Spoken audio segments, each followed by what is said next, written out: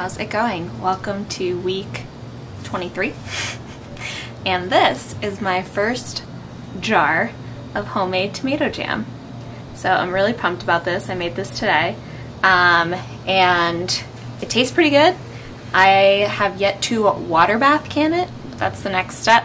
But I'm very pleased with how this turned out. Now, I've had a rough Monday, so I wanted to take you guys in the garden, show you what needs to be done, because we finally don't have rain in the forecast. Thank God. The rain has been insane. I mean, the plants are very happy, but the rain's been totally nuts. So let's talk about what needs to happen in the garden. I've barely been out here over the last week because it just wouldn't stop raining. Tomatoes. They look fine, right? And then you realize that this branch over here actually belongs over there. But look at that tomato. That thing's massive. Hopefully, I'm not 100% sure what I'm gonna do about this little issue. But I'm gonna do something because it's a rough life. I need to cut off some of these like diseased leaves. This is just what happens when tomato plants get too wet for too long. And even I think I'm gonna go ahead and rip out these marigolds. These were a good idea, but with how much rain we had, which nobody could have known how much freaking rain we were gonna have, it led to stuff like this. And there's a ripe San Marzano in there. I just can't get to my plants as much as I would like to. So the marigolds are going to be coming down, which is fine because it just, like I said, it leads to stuff like this. Like this plant is perfectly healthy, but it's just, you know, it's got blight, which is preventable. However, my plants are looking good. Like these San Marzanos are beautiful. Some of my Roma tomatoes down here are starting to ripen and look really nice.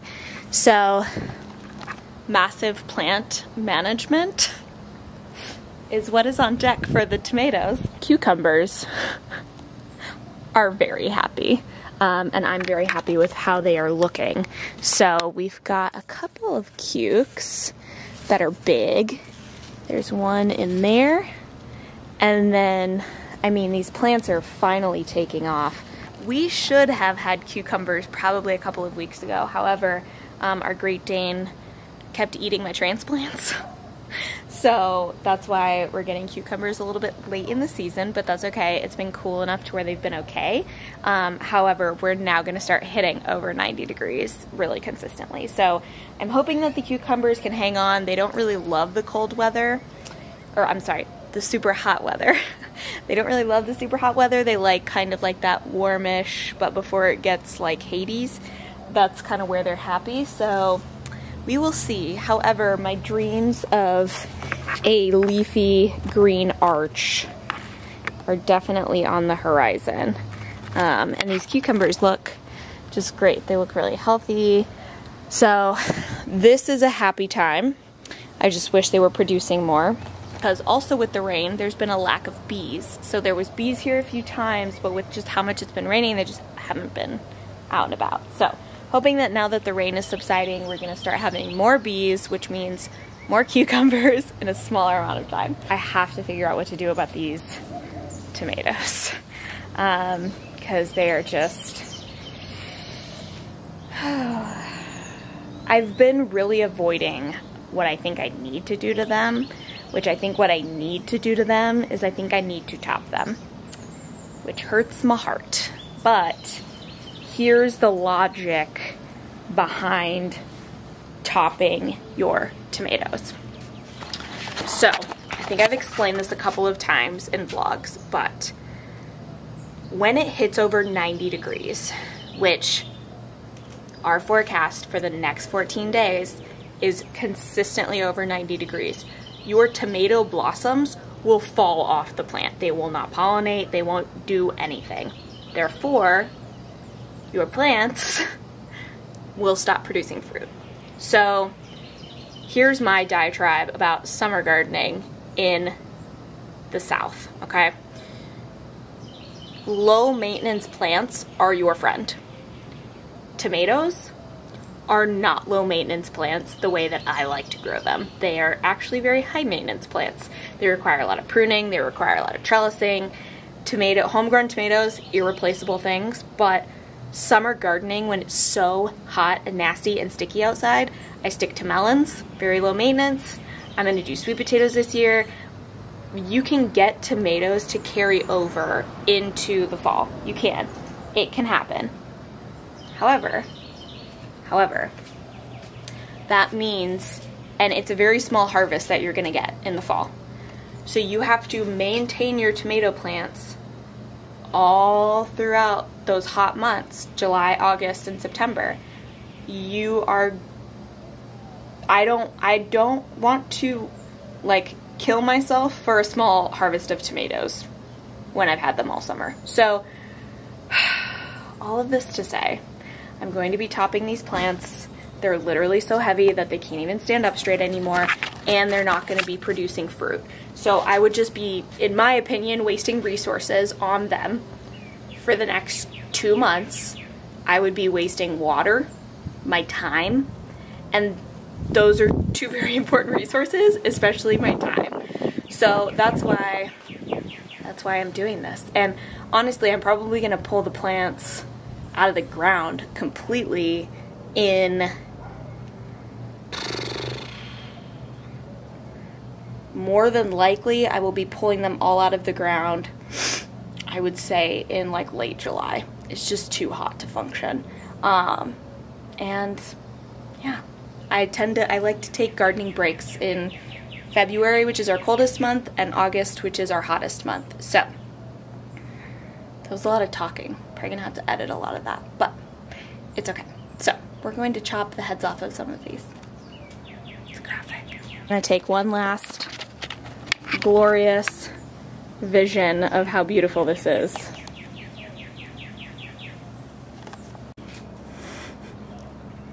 The deed is done. Look at that. Look at all that breathing room down there. And there honestly are some massive fruits that are gonna ripen. But this is the beginning of the end. The end for the tomatoes. There's still plenty of tomatoes to be had. Don't get it twisted. But they just, all good things come to an end, and this is the beginning of the end of this tomato season. So it's okay. Now just starts the process of like preserving and canning and doing all that good stuff. But it's nice to be able to like see my plants again. And you know, maybe someday I will have like 10-foot tall cattle panel trellises and I can grow my tomatoes to the freaking heavens, but that's not the current reality. Hey guys, how is it going today? I'm not gonna lie, I had a real shit day. But that's okay, because we're out in the garden. And it looks like, I honestly, I came out here earlier, and I went right back inside because there was a big, angry, aggressive looking wasp. It was a big black wasp, and oops, I just put this whole plant out of the ground because the cucumber beetle flew at me. Well, now that I just pulled this whole freaking plant out of the ground, might as well give the dogs a green bean snack. Can I have some sits? What if everybody did a sit? Oh, those are good sits. Here's one. Okay, that was really aggressive. Yep, we love boons. We love them so much. Anyways, so there's this really large bug out here earlier. It was big and it was black. It was so big, I actually, for a while, sorry, I'm really jumpy now because this damn bug was out here earlier. This bug, it was so big, I legit thought it was a hummingbird. I was like, oh, look at that hummingbird flying around. It was not a hummingbird. Can confirm. After I looked at it, it landed on something and I looked at it and I was like, that is the biggest bug I've I think I've ever seen. And so I did a little bit of research. It's called a tarantula hawk. A tarantula hawk. Ew. It's a type of wasp that is so big. It is like the biggest species of wasp. It's so big that it stings tarantulas and takes them into their little hole and lays eggs in them, and then the eggs eat the things from the inside out. It's really gross. It's really gross, guys. I'm so not a bug person. Like, I actually can't express to you how much of a bug person I am not. So I saw that and I thought to myself, well, you know what? Not today, Satan. And I went back inside. But I'm back out now that it's a little bit darker. I really, really need to plant some of these melons. These are the melons we sowed together, and their little roots are sticking out of the bottom, which means they gotta go in the ground. So this is a Kajari melon. I think I'm gonna plant this in the backyard. These are, oh, these are all Kajari melons.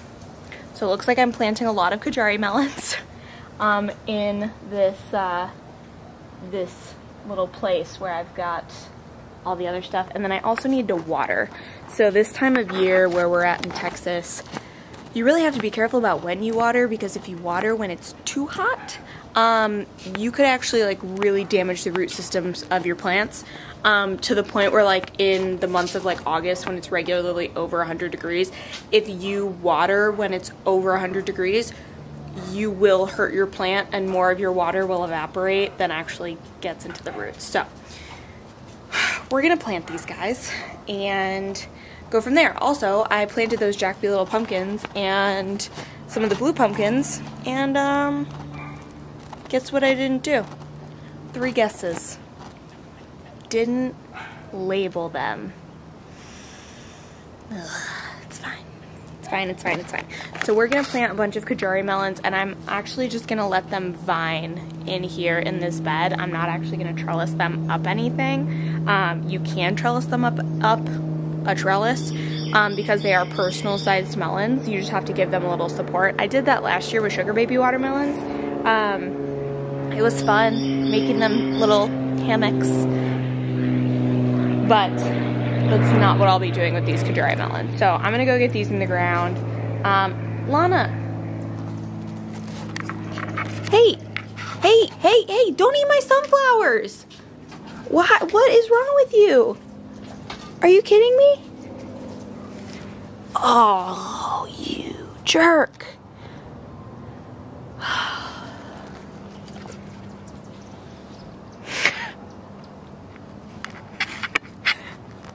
Why did you eat my sunflowers? Did it taste good for you?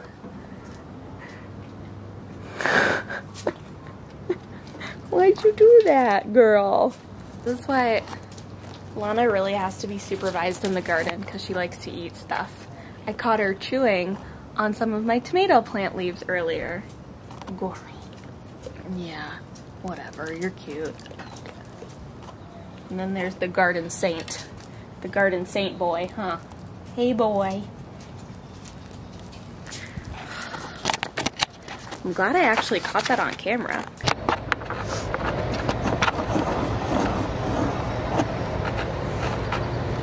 Okay, y'all, we have reached peak nasty season here in Central Texas. It's consistently over 90 degrees. The mosquitoes are so bad that like DEET is not even working anymore. And so we're gonna get it in and out of here really quickly. But some of these plants, I just wanted to show you what kind of damage can happen when you've got plants that have a really hard time with the humidity. These peppers just are suffering, and like that's the only way I can describe it. And a lot of the peppers are. There's some that look okay, but some look just really rough. Just the onslaught of rain we had. We had rain every day for 30 days, and that just doesn't happen here. And so as big and beautiful as all of my peppers look, a lot of them are just really struggling. So I don't know how much harvest I'm actually gonna get out of these, and there's some plants that I probably just need to like go ahead and pull, but we are gonna harvest some stuff.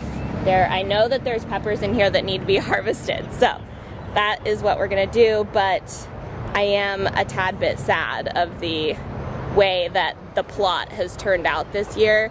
This plot, I didn't have my backyard garden last year, I just had the plot.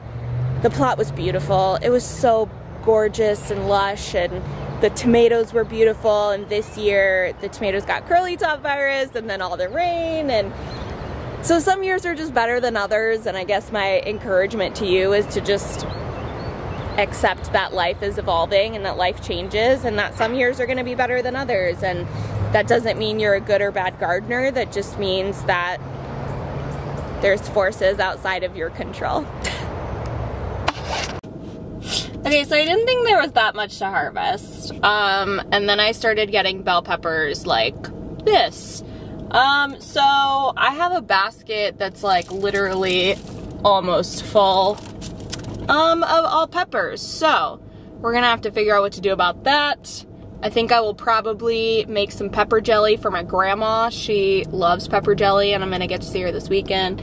Yeah, so we're gonna have to figure out what to do with all of that. So apparently, I'm wondering now, these peppers like now are so prolific, and I think what I'm finding is the more you pick peppers, the more the peppers produce, which if you think about like the science of a plant, it makes sense because the plant wants to reproduce, which means it has to produce a fruit because the fruit contains the seed. So I'm wondering maybe if we just get a break from the humidity here, or at least it just doesn't rain, that the plants can kind of get dried out and not have so much like what's clearly like mildew damage. But one of my plot neighbors came, and she actually gave me a few crookneck squash, which I'm excited about because I was really excited to grow squash this year, and then the squash vine borers just murdered all of them. So yeah, I'm not real sure what I'm gonna do with all of this. This was unexpected. But I mean, y'all, there's just a lot of power in the fact that I told myself it was going to be the year of the pepper, and then I got this. And this is probably my third massive harvest of peppers. Feeling good, feeling good. I think at the end of the season, I'm gonna do a couple of videos on my process for both tomatoes and peppers because they've both just been really successful this year. So I'm gonna head home. And I think I'm gonna go ahead and make some pepper jelly in a separate video. But today's Wednesday. So we'll be wrapping up this video tomorrow. So I will see you tomorrow.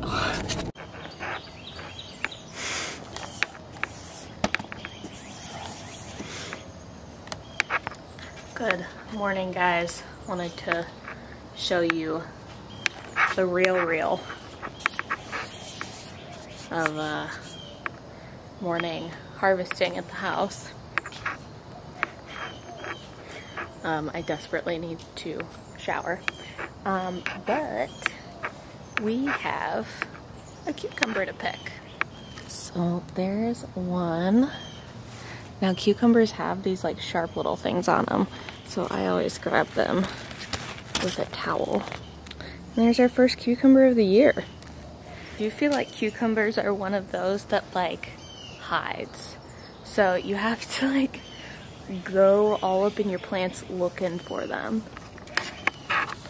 Like I noticed this one down here yesterday, and I had no idea that it was down there.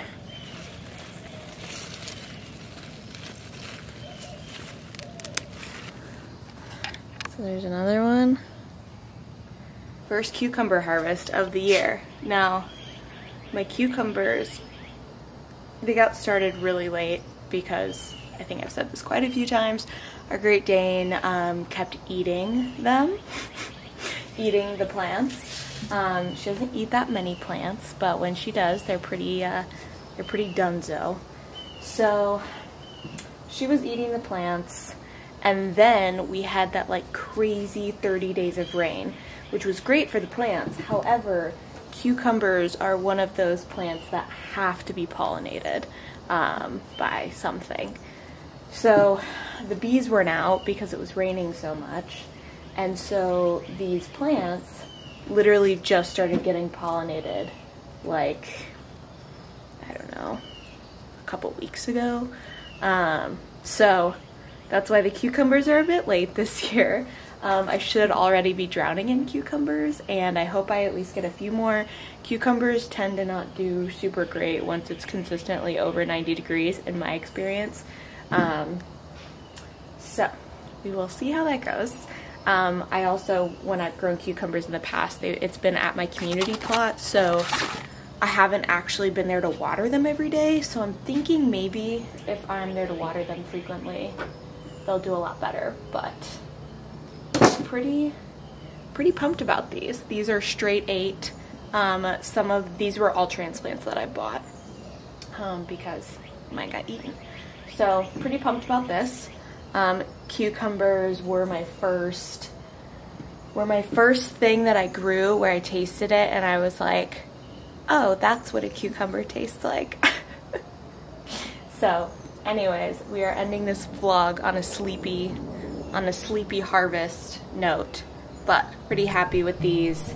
It's been a good harvesting week. I think I'm going to put together some garden eats videos of me preserving peppers and probably tomatoes. So be on the lookout for those. Thanks so much for joining me this week. Stay tuned for next week. It is not going to be a vlog. It's going to be a little bit of a different style of video because I will be in transition from one job to another, which is very exciting, but I'm going to need to be pretty focused on that. So I'm going to pre-record next week's video, which I don't normally do. So stay tuned. I'm kind of excited. I've got an idea. We'll see how it goes, but thanks so much for watching, and we will see you next week.